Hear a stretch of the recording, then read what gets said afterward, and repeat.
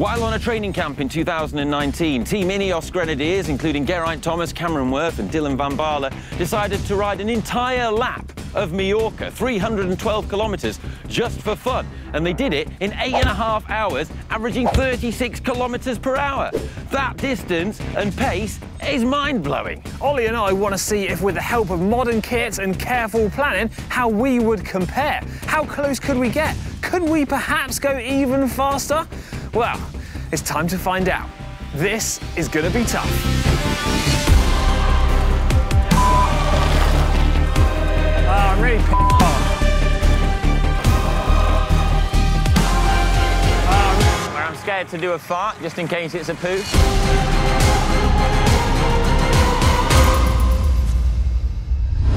This route is tough. Starting and finishing in Alcudia, it's 312 kilometres long, with nearly 4,000 metres of climbing.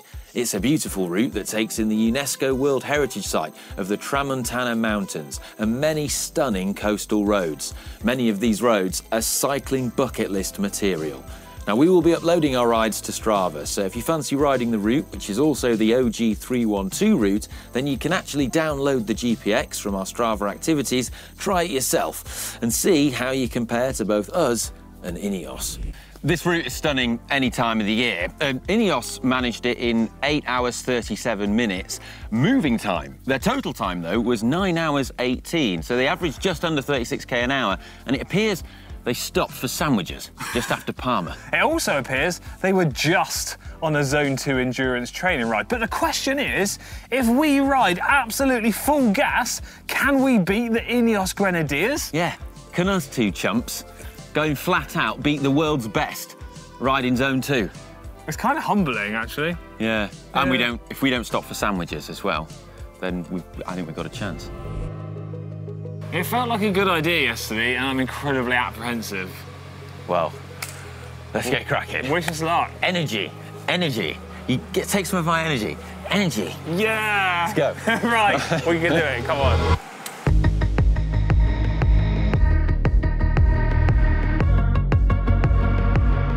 Just coming past Fort Pollença now. Oh, it's so beautiful. It's going to be a tough day, and we're going to need every bit of help we can get if we're going to do it. Fortunately, we've got Abus on board, who've kindly agreed to help make the video possible and sort us out with their Game Changer 2 helmets. You may recognise these as being worn by the likes of Movistar, Alpecin-Deceuninck and world champion Mathieu van der Poel. And, well, this is a size medium, it's 265 grams. But these Aero helmets are going to give us an advantage today. We've tested them in the wind tunnel. More on that later in the vid, because now, well, we've got to crack on a bit.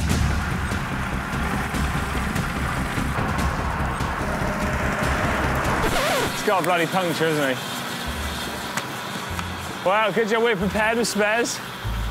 The best thing is I put my stuff in the van. The tube is in my rucksack. Yeah, mine too. Huh. I didn't.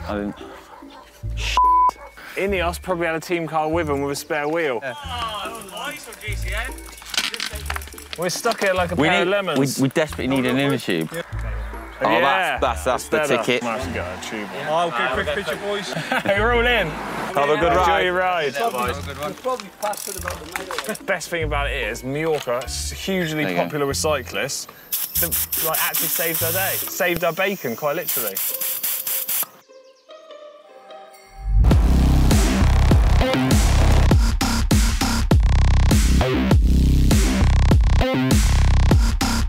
So we're about a kilometre into our first climb of the day, the Col du Femenia. It's about 7 kilometres long, with an average gradient of close to 5.4%. 5.7. 5.7, it's steeper than I said. Yeah, but it's still a fast climb. Now, Ineos, according to Strava, averaged 18k an hour when they did this on their ride. We're currently doing about that, a bit less, but it does speed up this climb towards the top. So I feel like we're on track.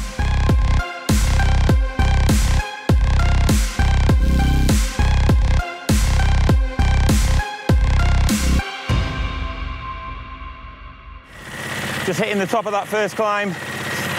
We managed to go about the same speed as Ineos, but I think they were taking it a lot easier than us, mate.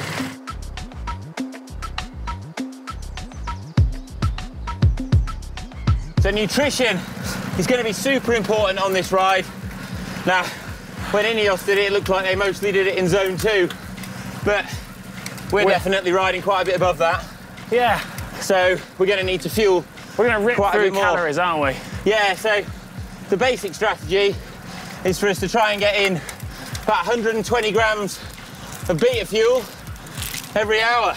It's quite a lot. Yeah. For people that aren't used to consuming that amount of food and energy on the bike, it's something you need to build into your training. What also helps is the type of food that you're eating. Products like that are developed to try and be easy on your stomach and easily absorbed. Yeah. So hopefully it's another little trick up our sleeve that'll help us out. We need everything we can get.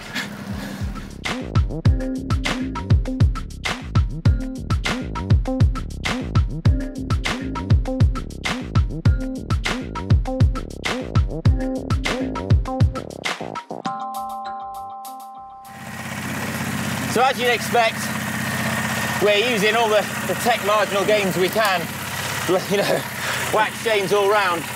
But in terms of the difference an aero helmet like the Game Changer 2 can make to you on a ride like this, well, when we've looked at aero helmets in the tunnel, it's going to vary depending on the helmet that you're switching to and from, and also you as well, because aerodynamics is always system dependent. That being said, we feel confident in saying that you typically observe a sort of range in CDA reduction between 0.005 and 0.01 CDA. Well, I tell you what, for those of you that don't speak nerd, like Ollie, that equates to a difference of between around 3 to 6 minutes over the duration of the long ride that we're doing today. So if it comes down to the wire, it could be all that makes a difference. Yeah.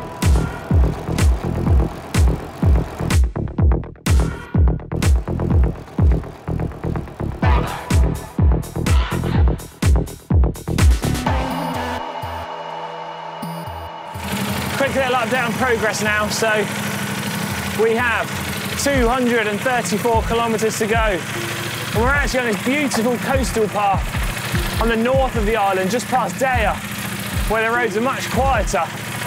We've got a 6 kilometre climb ahead of us. I think we're doing all right. Ollie, you good? Yeah, Beautiful. All good. This is one of the best roads in the world, I'd say. That is fantastic. So we're currently averaging 29.1 kilometres per hour, which is a lot slower than the total average time we're aiming for, but this route is front-loaded with lots of mountains. And so Ineos, in the first 140k, averaged 29.4. So that's kind of the ballpark we're aiming at.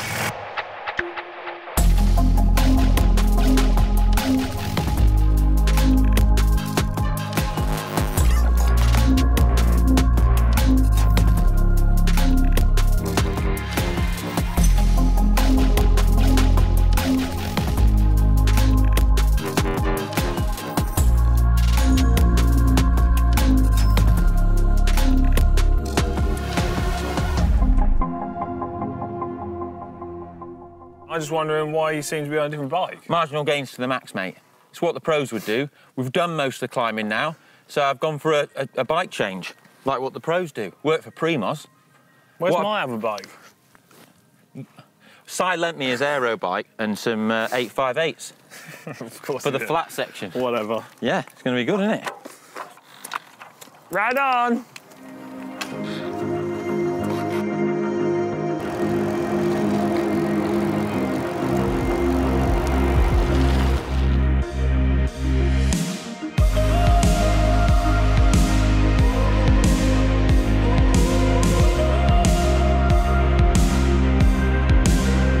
We've got 100 miles still to go, 162k.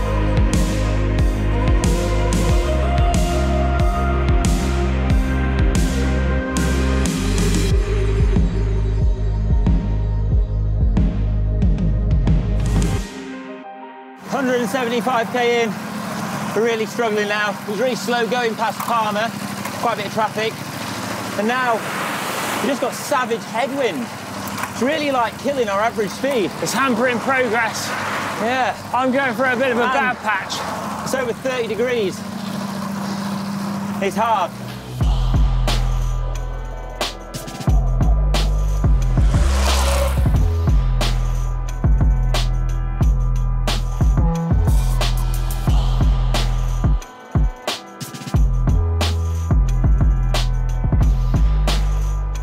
This section of the ride is getting faster now.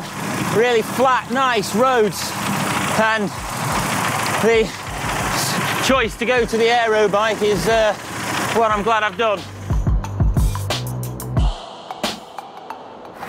We're 100k to go, mate. Average speed is creeping up. But yeah, but my ability and energy is falling rapidly. is it?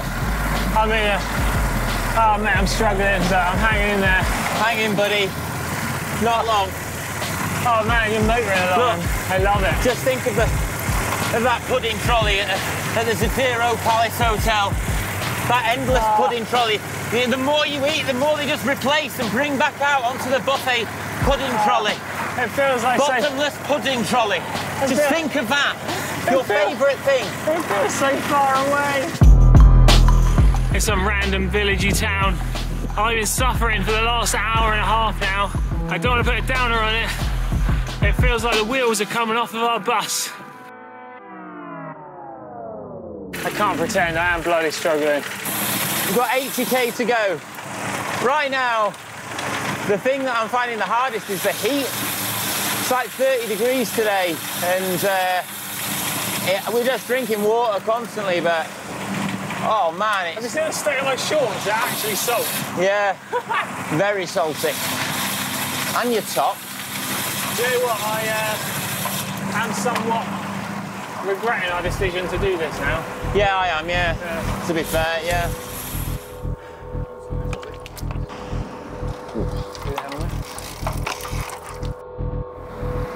Honestly, Ollie, yeah.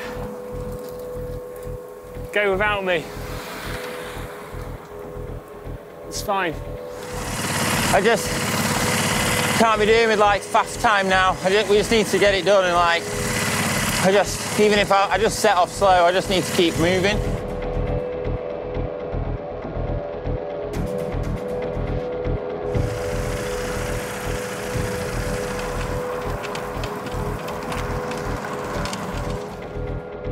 Well, these guys look like the sort of people I want to be riding with right now.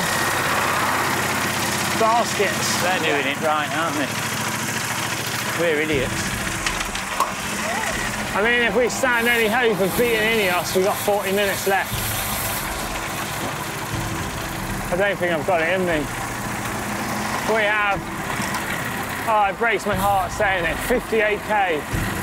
Come on.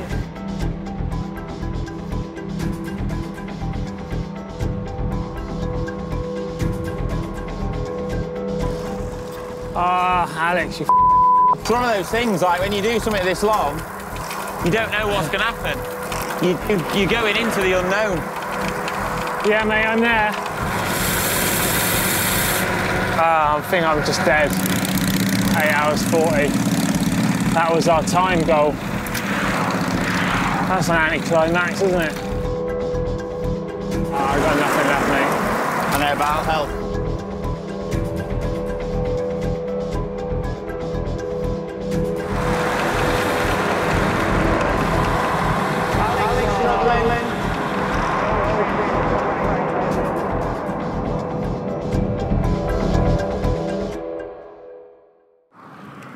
I'm going to stop for a minute. Yeah, that would be best, Alex.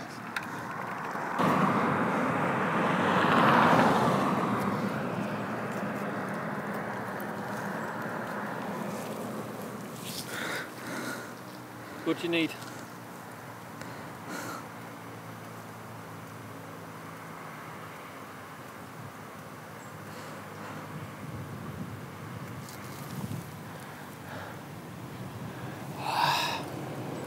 What a so bad. I'm really pissed off. Dude, look at that state of me. Gotta just get moving again. What's so funny is I'm the exact person that would be like, oh, come on, crack on. Yeah. So have a word with yourself, right? Yeah, right, I'm gonna move.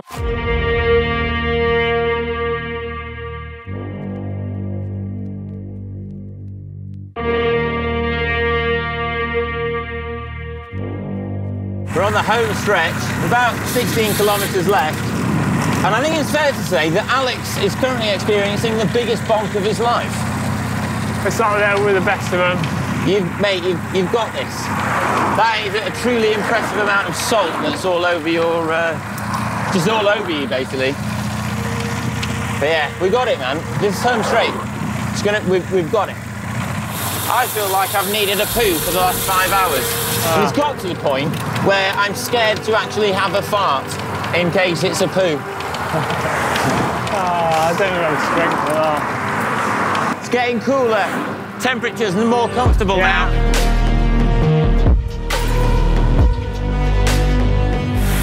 The cramping, man.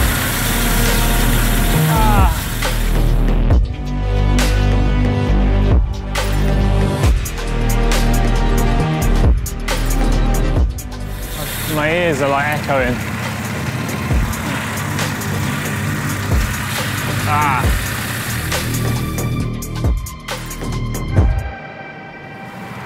So I'd sit down and wait in the shade. Finish is just down there. Do you want to just roll down a bit and then we'll come to a stop? Yeah? Get it done? It's like literally in sight. Come on, thank you. I feel so bad he's in such a bad way. Thanks, mate. You're all right. Good riding. Where? Just here by Burger King. Did it! Well done, mate. Give me a high five. Crossing our imaginary finish line, we managed to complete the ride in 10 hours, 1 minute and 24 seconds, with an average speed of 31.1 kilometres per hour. Although slower than Ineos overall, we did go slightly faster than them over the first 140k in the mountains. Oh, and Alex, well, he was 6 kilograms lighter. Well done. I think, mate, you've absolutely smashed it. It's all right. I am I mean, that's a rival for, like, one of Connor's bonks, that is. Yeah, I'm so bad. My ears have gone funny and they're echoing. We'll get back to the hotel. The pudding trolley awaits. We didn't beat the time. No, we didn't, but I think this is a perfect opportunity to pull out my big book of cycling excuses. So 1, we got a puncture. 2, we had a headwind. It was warmer. When they did it, it was in like a colder time of the year, so it wasn't 30 degrees. So we had that. You also had to wait for me. They had a full team. It was just me and you. And they're quite a bit better than us. I think we can be proud. But, well, if you like, well, if you think we've done a good job today, then and you're impressed with Alex's bonk, I mean, just for your salt stains, they should give the video a thumbs up. I think I'm just hugely dehydrated from this salt. Yeah. And, yeah, let me know, show your respect for my efforts. And I think it's fair to say, Helmet's travelled a lap of the island now. Yeah. Big thanks to Abus for making this video happen. And we'll see you in the next one. Share it with your friends, if you've got any. I don't think I've got any left now. Right. Come on, Alex. Let's go. I don't want to cycle back. Come on, you've got it. Just round the corner.